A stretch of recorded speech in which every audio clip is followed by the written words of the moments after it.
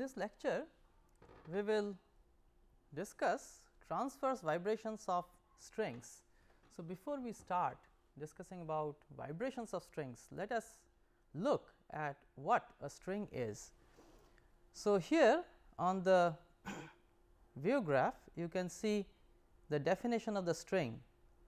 So, a string is a one dimensional elastic continuum that does not transmit or resist bending. So, this is the definition that we will use for a string. So, now I will show you some examples of strings.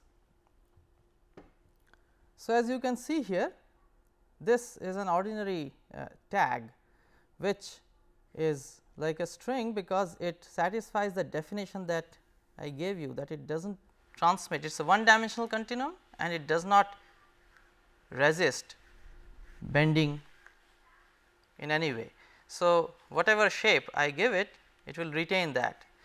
So, the restoring force comes when I make it taut. So, here it so this is this tension that I give to the string acts like the restoring force. So, the restoring force is produced by the tension in the string, otherwise the string will take any shape. So, it does not resist bending. This is another example of a one dimensional continuum that also does not resist bending. This is a chain and this is a hanging chain. So, this also qualifies to be a string. Here is a guitar string, as you can see, this is a guitar string. Now, if I give it some bending, if I bend it, it restores back, as you can see here, but still this is called a string. To understand the reason for this, let us see what happens in a guitar. In a guitar, the string is under tremendous amount of tension. Because of this tension, the primary restoring force is because of the tension in the string.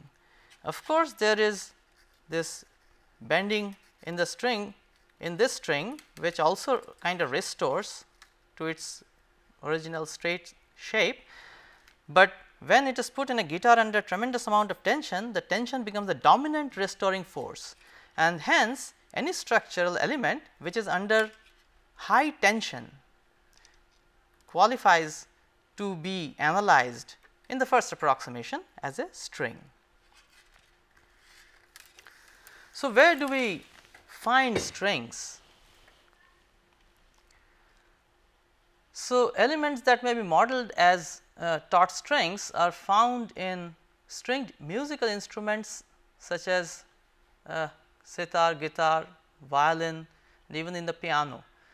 So, we have seen such instruments in which the sound is basically produced by the string. Then in the cables, in a cable stayed bridge or a cable car. So, these structures have actually cables which are under tremendous amount of tension, and hence they can be analyzed as strings. In high tension cables, which are again under very high tension, they may be treated as taut strings. So, we start with a mathematical model. So, how do we model strings? Now, in order to model strings, we will make some assumptions. So, here I have listed out some of the assumptions that we make in modeling the string. So, the first assumption says that the motion of the string is planar. So, for example, here what I have, I will assume that the string vibrates only in this plane. Then the slope of the string is small. So, when the string deforms, the slope at any point of time is small. The third assumption says the longitudinal motion is negligible. So, if I make a mark here, if we make a mark here and trace the motion of this mark as the string vibrates, you will find most of the time this mark moves transverse to the string. There is hardly any axial motion, there is hardly any motion in this axial direction or the longitudinal direction. So, this is our third assumption. The fourth assumption says that the tension does not change with displacement of the string. So, I have put some tension in the string, and as I displace, the tension, the change in tension is negligible. So, with these assumptions, we can now start modeling our string.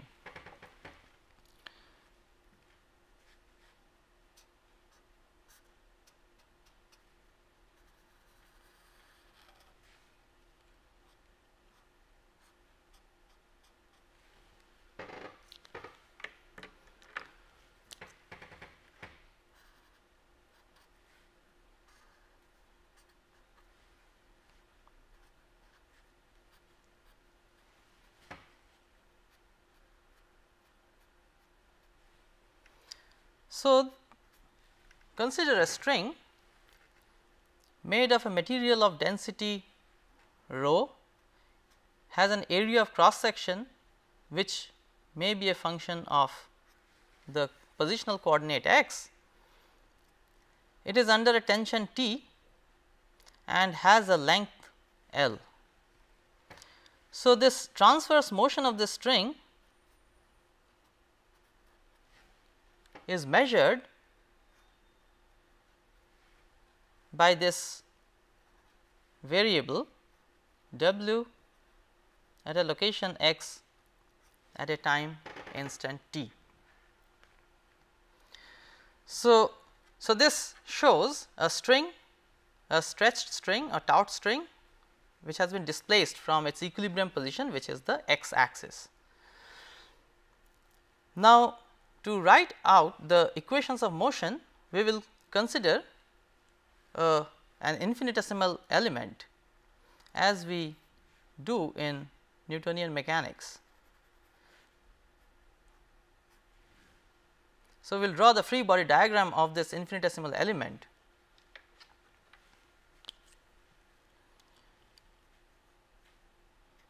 So, this element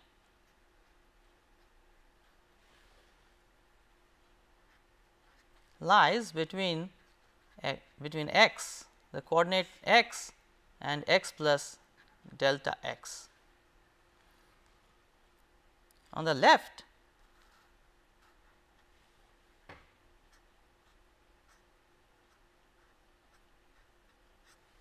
it is under a tension T x comma t, and it makes an angle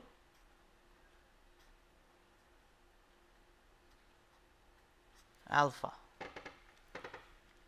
On the right end, the tension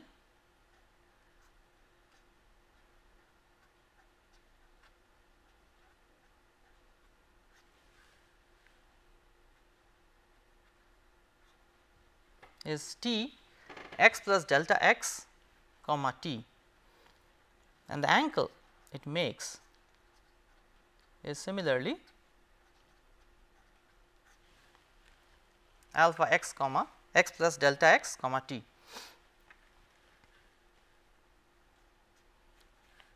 The stretched length of this element is delta s. Now, to begin with, we are going to write the equations of longitudinal dynamics of this infinitesimal element.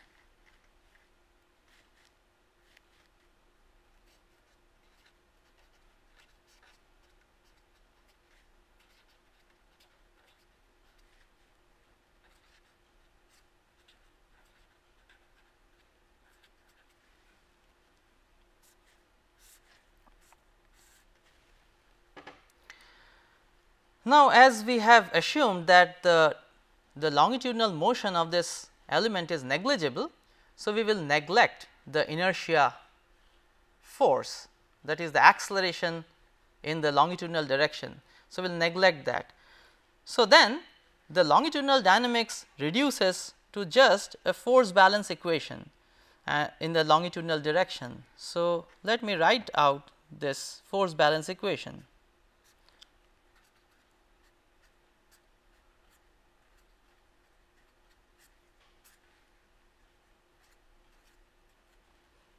So, is the tension at this right end cosine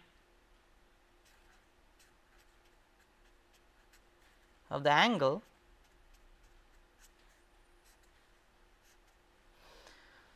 minus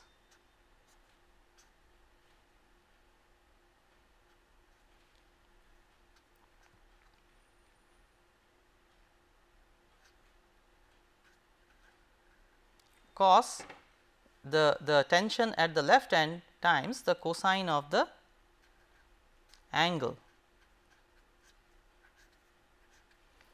And along with this, you may have some external distributed forces, external forces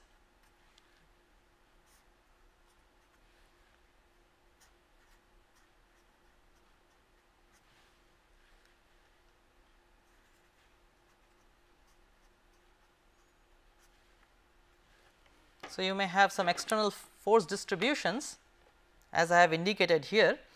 So, these are force per unit length of the string. So, in the longitudinal direction I have for example, this n x comma t. So, I will introduce that also in this equation.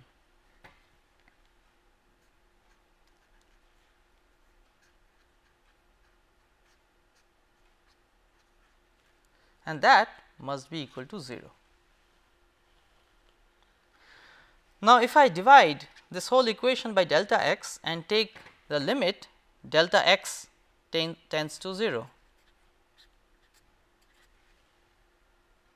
So, that will imply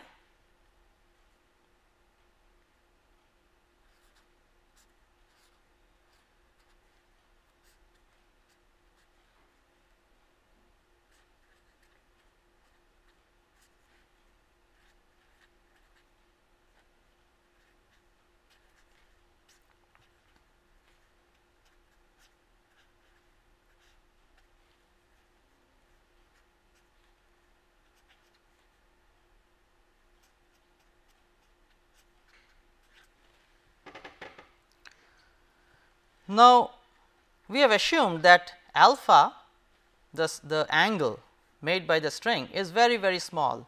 So, I can safely assume that cos alpha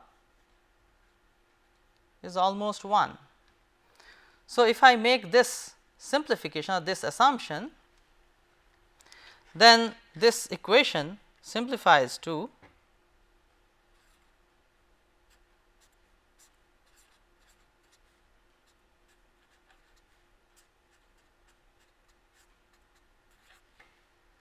now this I will write in a shorter form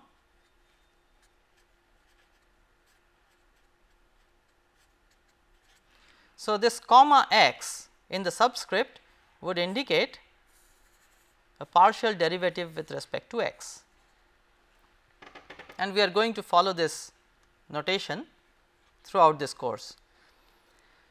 So, this then is our equation for the longitudinal dynamics, which is essentially a force balance equation. Now, we are going to look at the transverse dynamics. So, I am going to use this free body diagram for the transverse dynamics.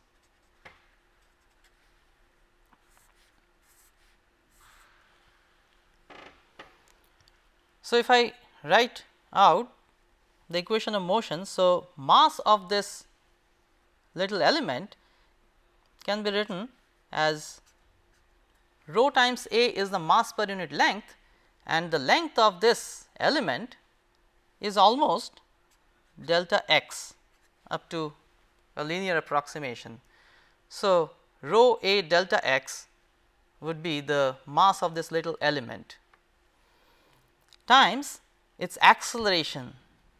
So, which I will now write, since w is the motion in the transverse direction. So, w comma t t indicates the acceleration, it represents the acceleration of the element in the transverse direction. So, mass times acceleration, that must be equal to all the forces in the transverse direction. So, on the right hand we have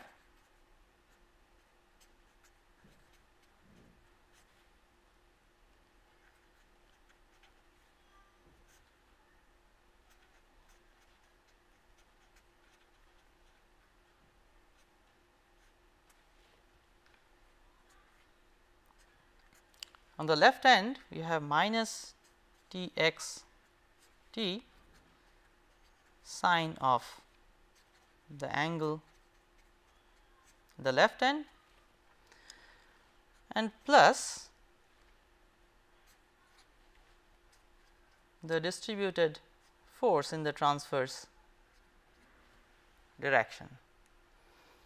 Now, if I once again divide this whole thing by delta x and take the limit delta x tends to 0,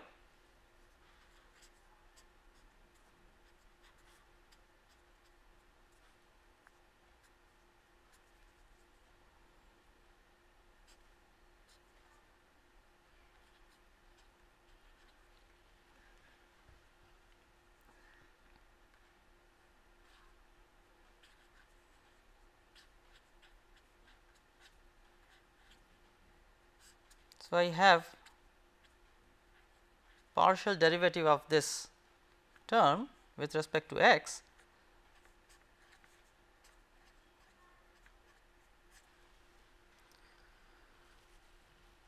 now. We have again assumed this alpha to be very small. So, let us see what sine alpha turns out to be when alpha is small.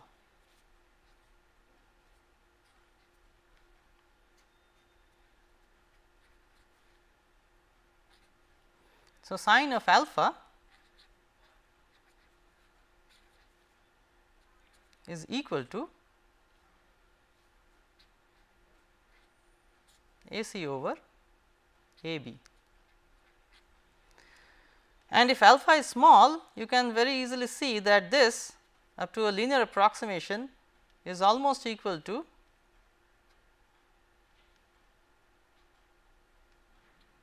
AC over BC, since BC is almost equal to AB when alpha is small, and this is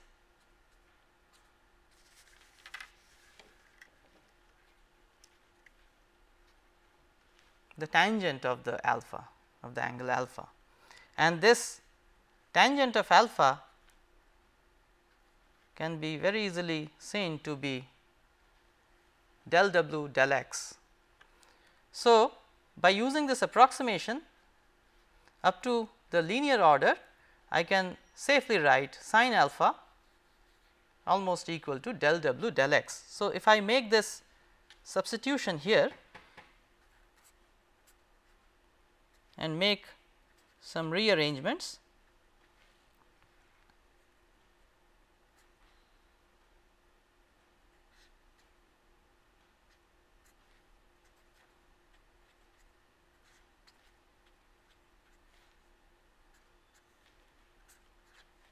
I obtain the equation of motion of transverse dynamics of a string.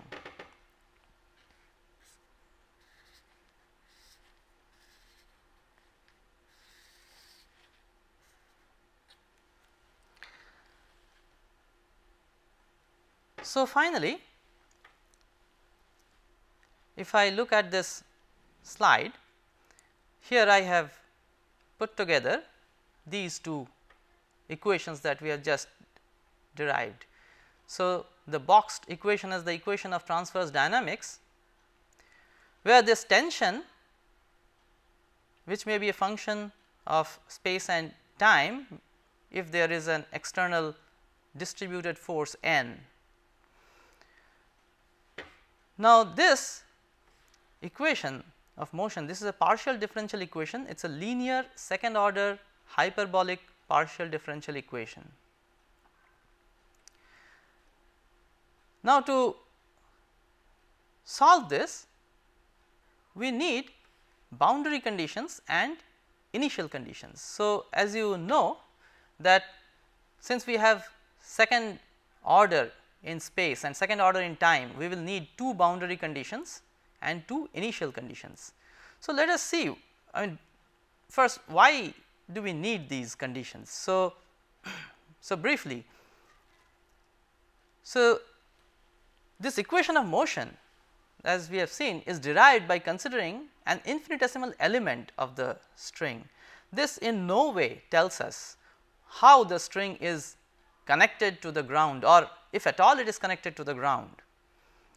So, we will need the description to, I mean, to complete the physical description of the whole system. So, we will need these boundary conditions at the two ends of the string. Now, and mathematically, if you want to understand this, you see there are, I mean, this equation is second order in space. So, it is the space derivative is of second order. So, upon integration, we will generate two constants of integration, and hence to determine these constants of integration, we need the two boundary conditions. In a similar manner, when we integrate the time part, we will again generate two constants of integration, which will be solved from the two initial conditions that are provided. So, the boundary conditions therefore complete the description of the system, and they are used for determination of the constants of the spatial integration. Now, these boundary conditions are of two types. The first type is known as the geometric or essential boundary condition. Such boundary conditions are fixed by geometry of the problem. And the second is the dynamic or natural boundary condition, which comes because of some condition on the force or moment. Mostly in a string, it will be force. So, the dynamic boundary condition or natural boundary condition is a result of some force condition on the string. So, let us look at some examples. So, this shows a taut string which I drew before. Now, immediately, so this is a uniform taut string. So, you can immediately see that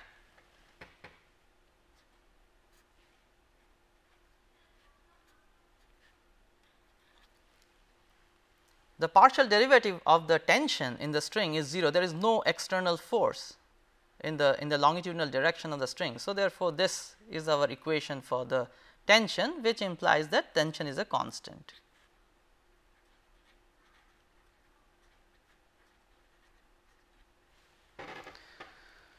So, if the tension is a constant, then our equation of motion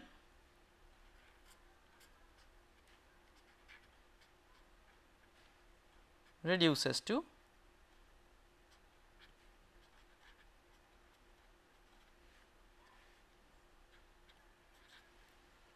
here we consider that there is no force even in the transverse direction. So, we see in this slide that the equation of motion is given by this boxed equation. So, this is a equation for a uniform taut string with no external forces. Now, the boundary conditions. Now, this is very simple. From geometry, you can easily identify that at the left boundary and the right boundary, but both the boundaries, the displacement of the string must be 0. So, these boundary conditions are set by the geometry of the problem. So, the geometry of the problem says that the displacement, the transverse displacement of the string at the two boundaries must be 0. So, these are the geometric boundary conditions for the string. Next, we are going to look at a string with a free or sliding end. So, here as you can see, the equation of motion. So, the string is uniform, there are no external forces.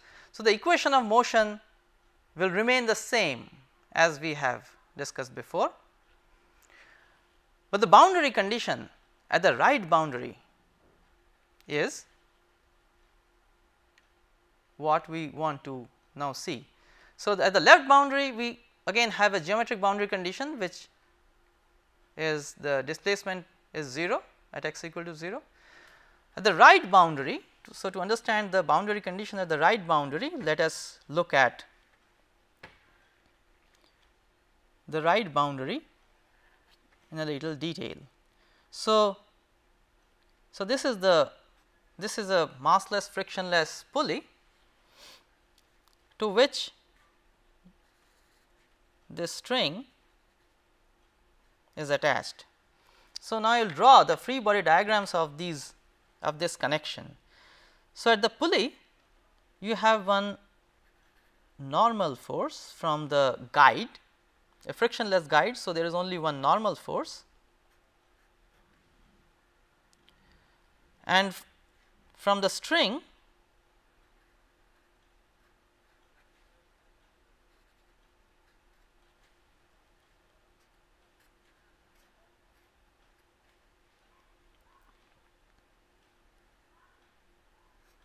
we have this tension at x equal to L.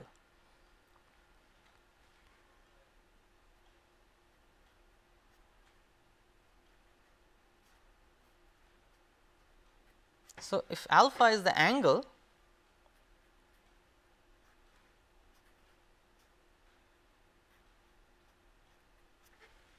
at any instant at this end of the string, then we can see that from the free body diagram of the pulley we can write down the equations of equilibrium for this pulley. So, if I write out the equilibrium in the transverse direction, so I will write out the equation of equilibrium in the transverse direction for this pulley. This pulley is massless and frictionless. So, we have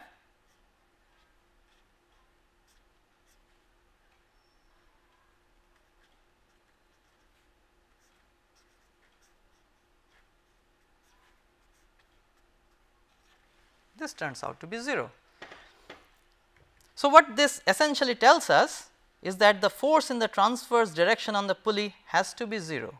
Now, if I use the approximation that we have discussed,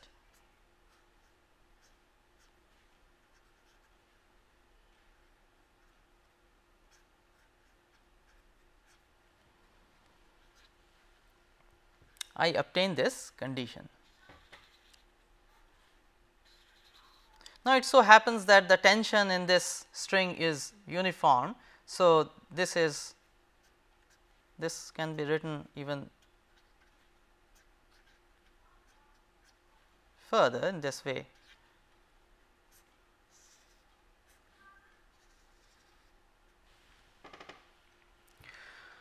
So, this becomes our boundary condition at the right end. So, this condition comes from a force condition, that the force in the transverse direction on the pulley must vanish.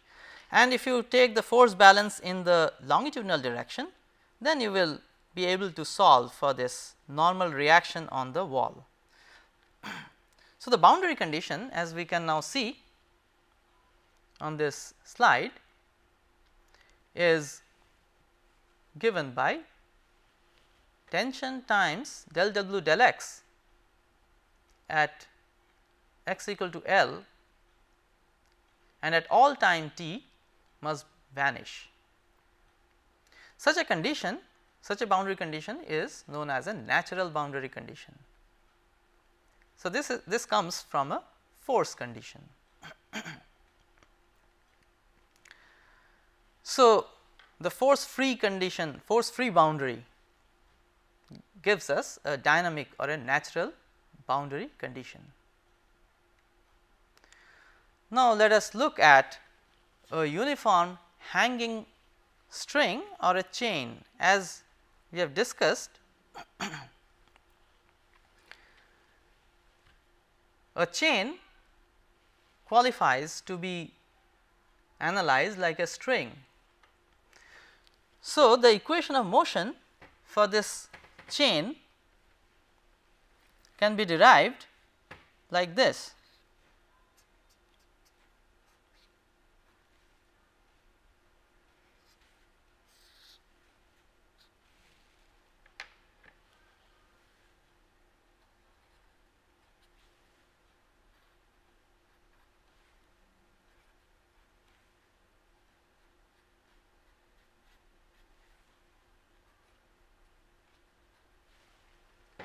So, here I show a hanging chain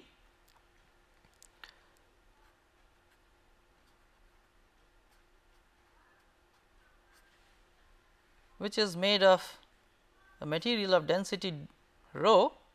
Its area of cross section may be assumed to be uniform for simplicity, and its length is L. Now, as you can realize, this chain will be under varying tension. So, the tension in the chain will be a function of the position coordinate x. So, this is what we have to now determine. So, we already know that this is our equation for the in the longitudinal direction, the force balance in the longitudinal direction. So, this is force per unit length, N is the force per unit length in the longitudinal direction. So,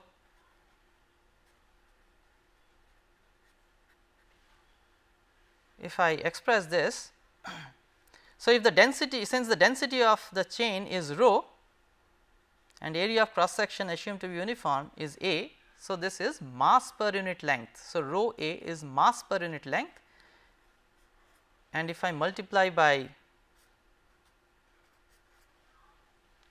the acceleration due to gravity, we will assume that this is in a uniform gravitational field. Then the transverse force distribution or the force per unit length of the chain is rho a g. This is weight per unit length. Rho a is the mass per unit length, g is the acceleration. So, it is weight per unit length. So, which means it is the force per unit length in the longitudinal direction, in the direction vertical direction in this case. So, if I substitute this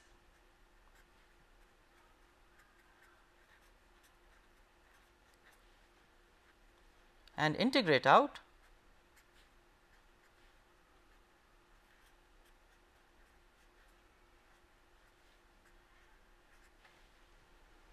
so that is what I have, the tension as a function of the coordinate. Now, I will use a boundary condition, a condition at one of the ends of this chain. So, it is convenient to see that, to use this condition, that the tension at x equal to L is 0. So, that gives us C, which is, and if I substitute back,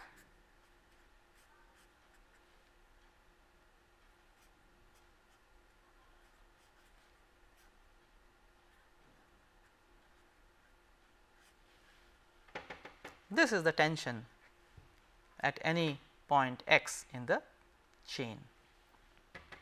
So, now I will substitute this expression in the equation of motion of the transverse dynamics,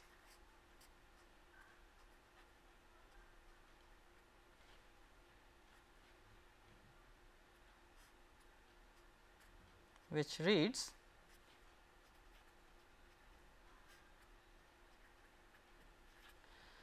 to obtain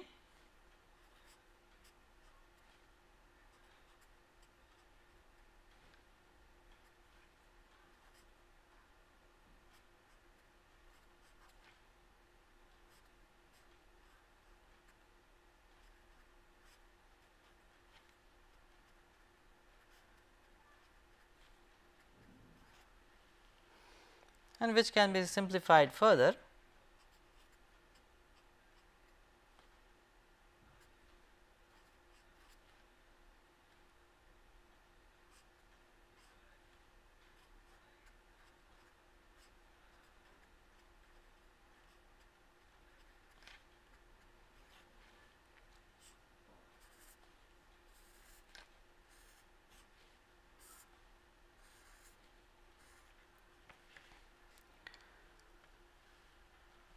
So, this is the equation of motion of transverse dynamics of a hanging chain in a uniform gravitational field.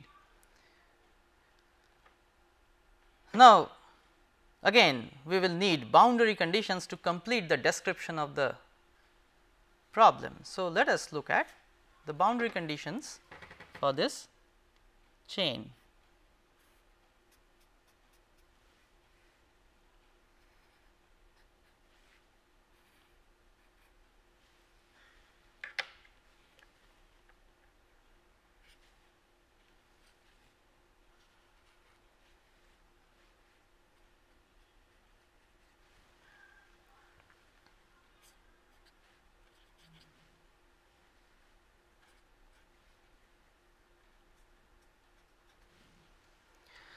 So, at x equal to 0, as you can see,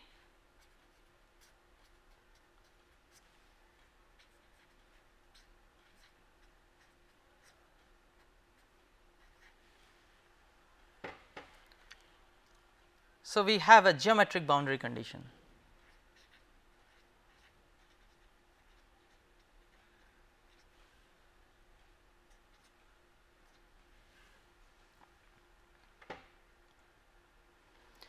Now, what happens at x equal to L?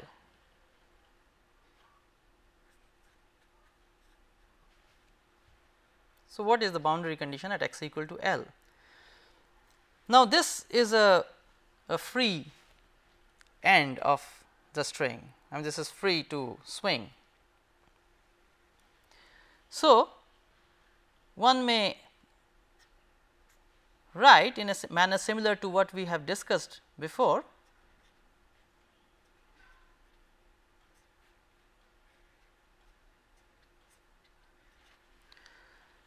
So, this was the force free condition. So, no force in the transverse direction, but then remember this tension at this free end is also 0. So, the tension is also 0. So, if you imagine the last particle of this chain, it has almost no restoring force, because remember that in the string the restoring force comes because of this tension in the string.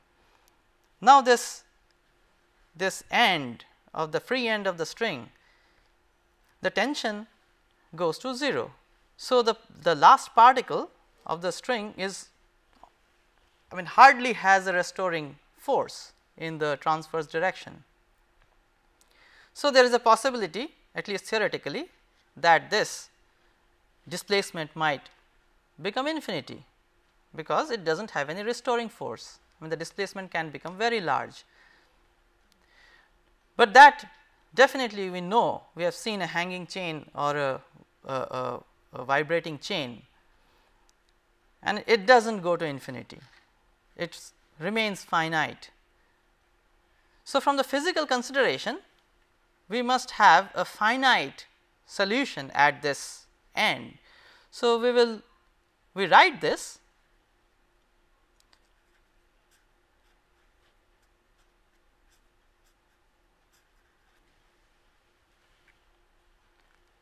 in this form. So, this is an inequality. So, what this says is that the displacement of the string at the free end must be finite.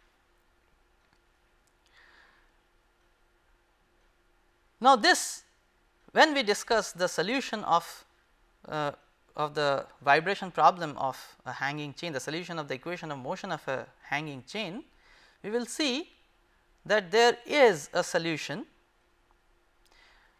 which has an infinity. So, what this condition will tell us is that solution should not be present, because from the physical considerations we must have a finite displacement of this free end. So, this we will elaborate or discuss in detail when we discuss the solution of vibration of a hanging chain. So, let us see what we have discussed in this lecture. So, we have started with the motion of modeling the equations of motion of a string, the transverse as well as the longitudinal. So, in the longitudinal direction it is a force balance, because we have assumed that the motion in the longitudinal direction is negligible. Then we have derived the equation of motion in the transverse direction of the string, assuming it to be planar. Then we have looked at the boundary conditions that come up in vibrations of transverse vibrations of strings. There are two kinds of boundary conditions, as we have seen. The first one is the geometric boundary condition, the second is known as the natural boundary condition or the dynamic boundary condition. And then we have seen a few examples of strings, of taut strings, and we have looked at the dynamics of a hanging chain, and in each of these cases we have looked at the boundary conditions that govern the equations, the description of the system. Now, along with the boundary conditions, we also need the initial conditions, which we have not discussed as yet.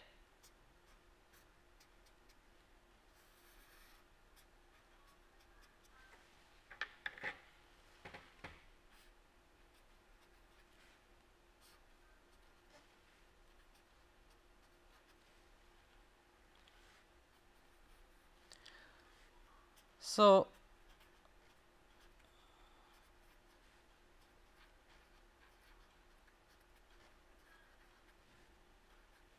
as I mentioned that we need two initial conditions. So, these initial conditions are usually specified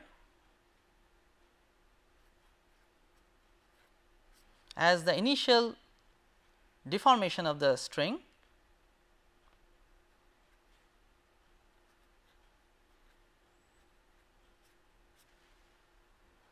and the initial velocity distribution over the string.